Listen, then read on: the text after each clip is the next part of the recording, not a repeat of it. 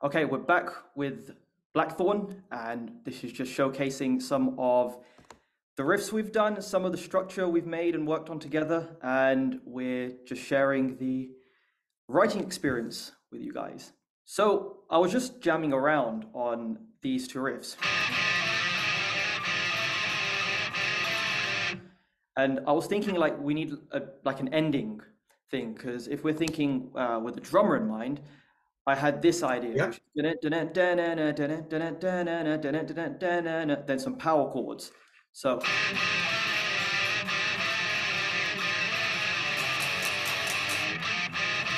then trying to loop it around like that. yeah, something like that. Yeah, Yeah, because then that gives Vegar a bit more time and a bit of like opportunity to add more like percussive da da da da da da um, and stuff like that. So the riff, I was thinking as a complete riff,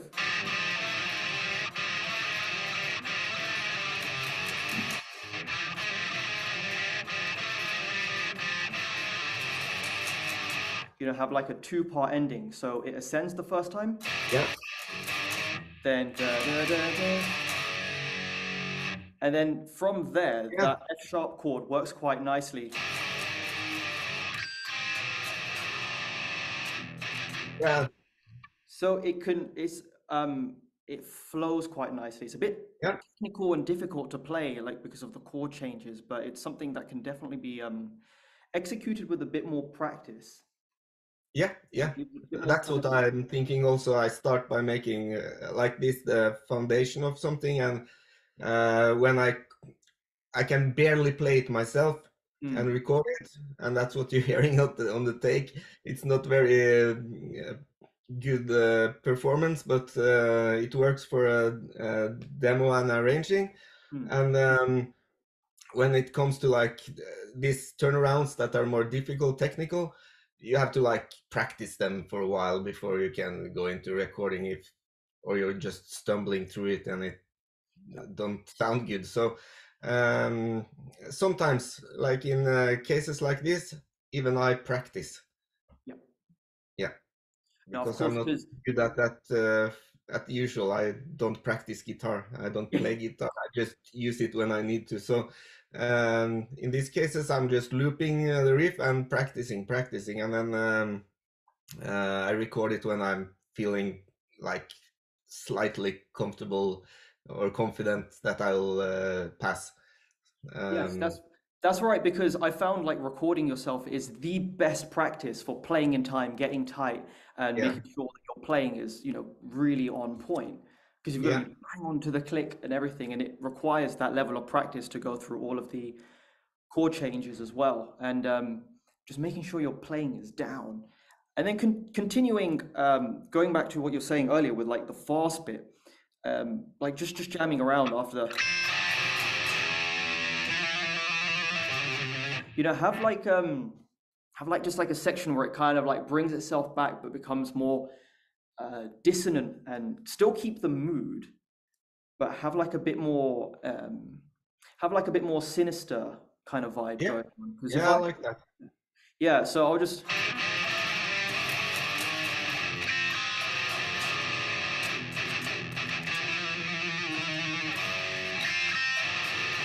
maybe Yeah, take that riff we and could add to that riff as well. That was a good idea because what I liked about your bass lines on the other riffs is that they call in that sinister.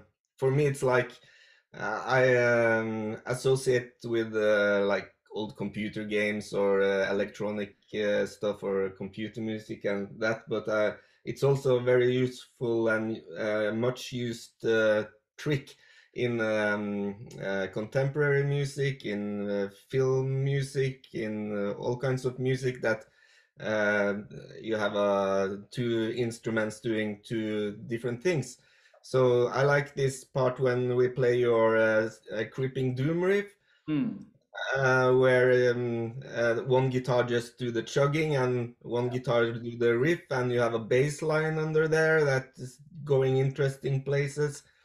And also in parts like this, the last it it's like a short little loop of a melody, and under that it could be a larger melody, Um, so I think it's a good thing to do with the pig riff also to make a variation over it. Yes. Yeah, that's cool. And that's like giving me some ideas like dun dun dun dun and like having some bass parts like do do do do do do do do do do do like have like a lot of movement going on in the bass as Yeah, well. And, do you know what? It's interesting because I kind of when it comes to like having two guitars doing different things, it just reminds me of Emperor's second album, Anthems, and okay. the way Isan writes, because at some points there's two different guitars as well, and I like that idea as well. When you've got all these different, you've got the guitars, you know, they're both working with the right chords and in key, but everything's still distinct. I think that's really cool. Yeah, So that's cool. I'll play around with the bass parts of the dun dun dun dun and see what I can come up with as well. Because yeah, that's like going back to our first conversation, talking about like bass parts. It's like bass parts need to be interesting and have their own yeah, personality as well. Like I kind of treat them like a third guitar sometimes. yeah. You But should, what? I think it's like, why should that be if you weigh up one guitar and a bass and the drums and vocals and everything, I think it mostly should be pretty equal. Mm, Um, I can argue in the later years that I want to put more emphasis on vocals and drums. mm. Um, but for like a general rule, it should be like you should uh, put work into the bass as well. You should put work into the second guitar. If you're not after something really simple, but you should use what you have available, so you can generate more diversity in your music, I think. For sure, yeah, because yeah, it's just going back to what we were talking about before, where every song needs to have a unique identity and serve a Yeah, purpose yeah, and be its own thing. And then that's how great songs are made. That's why so many great songs are distinct. yeah.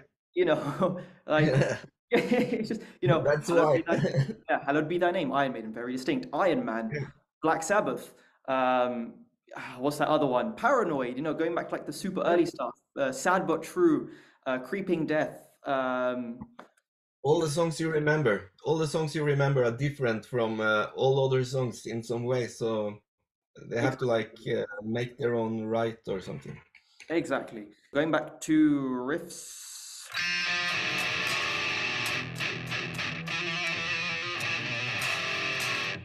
just trying to think, because I like that.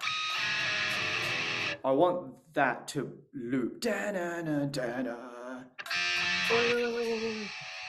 Yeah, Yeah, I da- like the idea of putting what do you call them? Thrilling. Thrilling, Yeah, thriller. Yeah, that's yeah. cool. Because it's like a airy feeling thing, so that riff fits that. Hmm. And I also think if we're putting vocals on it, like it's kind of a refrain also, it will be cool to have that Yeah. to That, emphasize. And we could have like we can have the idea to put something like that there and play around with it. Sometimes I think it's cool if there's something leading up to that trilla, um, um, like a but we okay. can play around with it. And if it's put there in a rhythmical cool place also, Yeah. and also we could try out like two guitars doing two different tones. Mm-hmm. Yeah, like a harmonized kind of thing. Because like when you said that lead in, Yeah,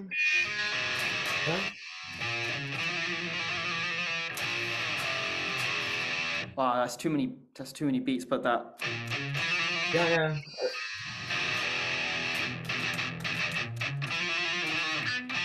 I think dun, dun, dun, dun. I'll have to record that one with two guitars to make sure that properly fits. But I'm quite digging this. Yeah. Oh, Something up there that makes like a lifting, creepy feeling. yeah, yeah, yeah. That these kind of like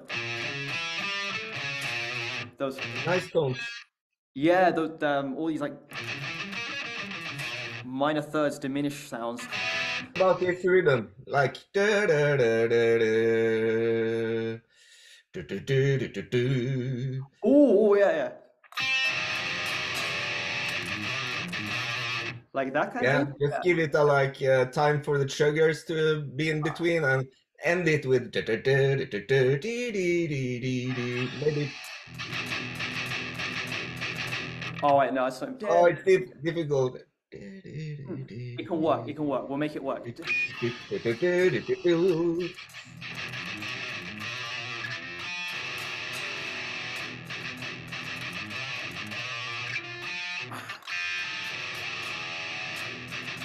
I will make that work.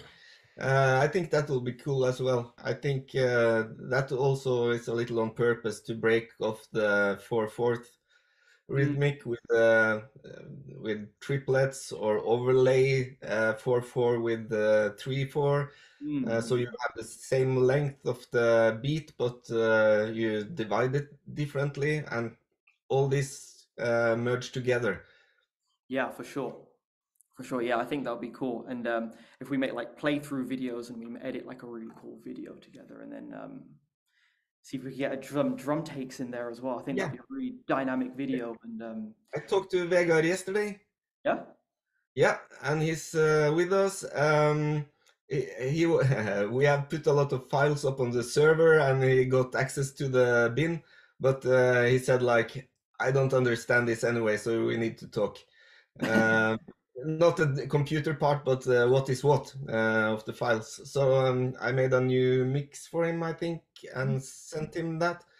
And we talked a bit about the idea with the Celtic Frostish beat, and he really liked that as well. And with this, we talked about that the drummer should also um, not only play straight but have riffs in the music. Um, and he was very glad to take part. So I think within this weekend or maybe next year we'll record drum parts for us. So we'll have something real drums to work with. He also said that he had a MIDI setup if we wanted to use samples or get MIDI from him, but I think it's easy anyway if we figure that his set is we need to change the pitch of the snare or anything like that. We can do it easily in our programs. Um, his set was like rigged for mid-tempo and faster and slower parts, so it should cover the need for this song, I think. Mm. So I really look forward to hear what he's making up for us, and he'll also do different takes and different rhythms, different try out different ideas. So we'll get like 2 or 3 takes from him, which we can edit and put into the song. Really excited to be working with Vegar because he's one very, very talented drummer. He's He is insane. Yeah, so just for the viewers, we've got Veal Vegar. He is the drummer who used to play in Keep of Callison. He played in Gorgoroth Live, and he's also the mastermind of Hordem Rife. So he's going to be doing the drums for this project, which is super fucking exciting. So let's give him a few ideas we can work with.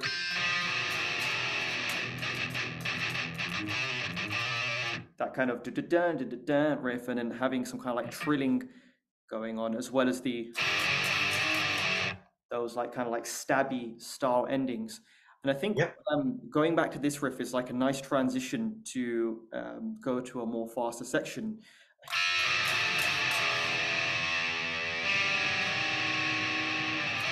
Maybe we could like take it a step back, make it a bit more kind of like Floating.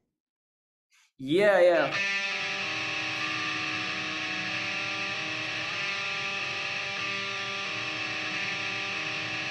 You know, have like some kind of like soft spoken word thing, let the drums start like I'd maybe add a few samples and there's some like dark sounding bells or something.